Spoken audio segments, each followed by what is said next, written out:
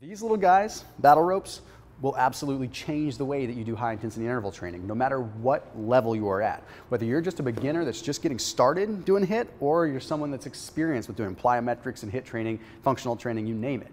If you do those right, you're going to get a better metabolic result. And we're going to dive into 4 different ways that you can use battle ropes. But before we get into the specifics and the technical aspect of this, I want to give you an explanation as to why incorporating your upper body as much as possible in your HIIT workouts is going to be the key to getting better results. It's not getting the full body involved. There is scientific evidence that using the upper body specifically with high intensity interval training is going to get you better results.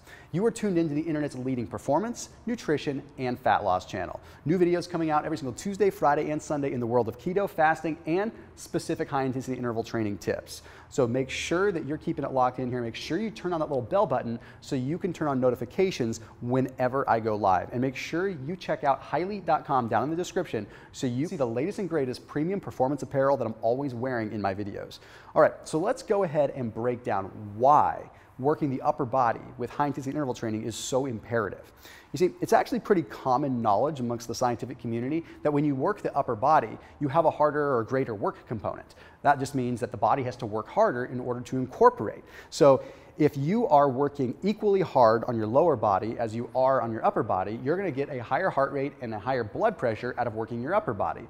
In fact, the Brazilian Journal of Physical Therapy actually published a study that found that literally by training the upper body, you got a higher heart rate and higher blood pressure, and it had to do with the peripheral resistance on the actual artery itself. You see, what happens is with larger muscles down in the lower body, like the legs, we have muscles that can assist in the contraction of that arterial wall. So basically, the muscles in the legs are big enough to help push the blood along. That's, believe it or not, a pretty big reason to why we can actually run for longer distances versus do like a bicycle ergometer or arm ergometer, right? So what's happening is in your upper body, you have less muscle mass than the legs. So you don't have the muscle mass to squeeze the blood back a little bit. You're relying purely on the arterial wall. You're relying on the muscle contraction of the arterial wall itself. So you end up getting your heart to work a lot harder. And the whole idea with HIIT, to be completely honest, is to get the heart rate really high and then drop it as fast as you can. So the cool thing is you get your heart rate elevated by using the upper body. It's actually going to come down faster too because the transit time is a little bit less. It can actually come back to the heart and refill that left ventricle a little bit faster so your stroke volume stays nice and strong. The heart can work as hard as it needs to. Now, one of the reasons that makes training your upper body significantly better is the fact that you have less of a mean transit time. Now, what that means, it's not necessarily just about the time that the blood travels to your extremities, it's about the time the red blood cells spend in a particular area. So for example, the red blood cells are delivering oxygen. They're flowing through my arms and they're having to diffuse into capillaries and smaller blood vessels. That means the red blood cells are not spending as much time there. So they don't have as much time to oxygenate tissue and therefore go through the ATP coupling and ATP synthesis phase. So you're in a pretty unique situation where you actually have to pump more blood to get the same desired result out of moving the arm than you would the leg. So that's why battle ropes and things like that are a great thing to add into your HIIT routine. Additionally, because the capillaries are so small, what happens is the blood has to be forced into these rapidly diffusing capillaries. If you're pumping blood down into your legs, you have your femoral artery, you have these arteries that are big mega superhighways running down your legs. So it can force the blood down and then it diffuses into capillaries. But on your upper body, you have lots of small capillaries and they start diffusing into them very fast. So I pump blood from the heart, it's going into my shoulders and it's rapidly diffusing into the tissue in my upper body, in my upper arm, into multiple thousands and thousands of capillaries. So the blood has to be forced into these little teeny capillaries, therefore the heart is working harder. So let's go ahead and let's get into these movements. So here are 4 ways that you can use battle ropes, because quite frankly, battle ropes are commonly done wrong. Okay, people don't always do battle rope movements right, and they actually lead themselves up to getting hurt. So the first one that I want to show you is a traditional battle rope movement. Okay, it's going to be traditional, actually like using both arms and using the battle rope the way that you should. So if you look at how I'm doing this here, I'm sitting all my weight on my heels. Okay, I'm not hopping. Okay, if you look at me hopping, you can see how my upper back and my lower back are getting incorporated. This is a specific kind of movement, don't get me wrong, but if you're just starting out with battle ropes, I don't recommend that you do that. And one of the ways that you can get around this is by using a little bit of a lighter battle rope. In this case, I'm using a heavier battle rope, so it's a lot easier for me to accidentally kind of get into that hop. But you do want to get yourself in that athletic stance. So we call it just the athletic position where you have a slight bend in the knees and you're sitting kind of in a partial squat. And this way you can actually incorporate your rear delts, your anterior delts, your medial delts, delts, and of course the arms and triceps and that mid back. You're gonna use a lot of rhomboids and a lot of trapezius. So you just wanna make sure that you're keeping cognizant of that, and you don't wanna bring your arms up higher than about your forehead. Okay, unless simple movement, it's one that's gonna get you a lot of rapid blood flow and get that heart rate elevated super, super quick.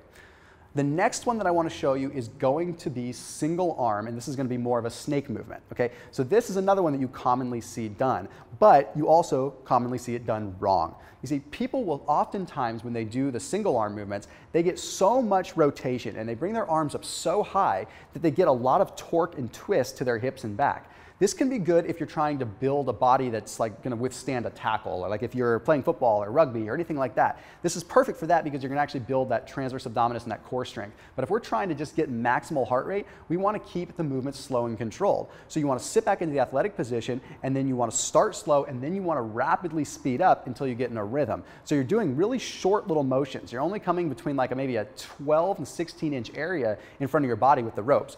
This is allowing you to get the heart rate where we want it without constantly having a break. So what I mean by that is if you get your arms up too high, you're actually taking a little bit of a break on the muscle, which therefore you may not feel it. The heart isn't able to pump nearly as much blood because it doesn't have to. So we're not getting that same effect. Okay, the next one that I want to show you is a unique one. This one is where it is okay to come up over your head. And this is one that's overlooked. You don't see people doing them a lot. If you have a heavier rope, this one's great. Okay, these are going to be slams. And what you're going to do is you're going to treat your battle rope workout like med ball slams. But because of sort of the reverberation, the actual like overall long tail effect that you get from a battle rope and actually having to like really bring it up and get that wave to go all the way to the bar or wherever it's anchored, you're getting a different effect than you would with a med ball slam. With a medicine ball slam, you slam the med ball and it's done. Like as soon as the ball is on the ground, or leaves your arms, the tension is off. With battle ropes, when you do a slam, the tension still remains because you have a long tail of that overall rope. So going to the slams with the battle ropes are a great way to incorporate the full body. And this is where it's actually okay to get a little bit more of a leap and hop up a little bit. But you're not trying to go fast. I want you to control these, like do reps of 10, sets of 10, excuse me, and go ahead and just slam and then reincorporate, slam, reincorporate the ropes again, and go ahead and you're gonna restart the movement. You're just doing what you can to keep it nice and controlled. This is more of a power move than anything else. Okay, and the next one that I wanna show you is taking that same thing, but making it a little bit more of a functional move off to the side. So we're doing that same slam, but we're coming off to one side. Okay, so you're going off to the left, back up, off to the right. Going back up to the left, then off to the right. Again, we're coming up overhead, and this is a little bit more of an advanced variation, so you do have to be careful with this a little bit. You don't want to tweak your back. You want to make sure you're keeping it under control. So if you add these into a mix, add these into a HIIT circuit, some of the best ways to do it are going to be upper body, lower body, upper body, lower body. So I don't recommend going straight from battle rope movement into battle rope movement. Your heart rate's going to get so high that it's not going to be that good of a workout. The goal is get the heart rate high and then move into another larger muscle group so that you can actually get the overall muscular activity, the skeletal muscle, like actual recruitment, but your heart rate is high without having to make it high through another means. So what I mean by that is it takes a lot to get your heart rate super high doing plyo box jumps. What if I told you you could do some battle ropes, get your heart rate where you want it, and then be able to do half as many plyo jumps and get the same result? So it ends up working out great. Heart rate gets higher, you still get the plyo effect, and then you can just go through a circuit. I'll share more of this, and if you like these kinds of videos and you want to know more about HIIT training and know how to do it properly, then make sure you're keeping it locked in here, but more importantly, comment down below and let me know if you want to see these types of videos. I don't always do workout content, I'm mainly nutrition, so if you guys want to see these types of videos, you have to ask me. All right guys, see you in the next video.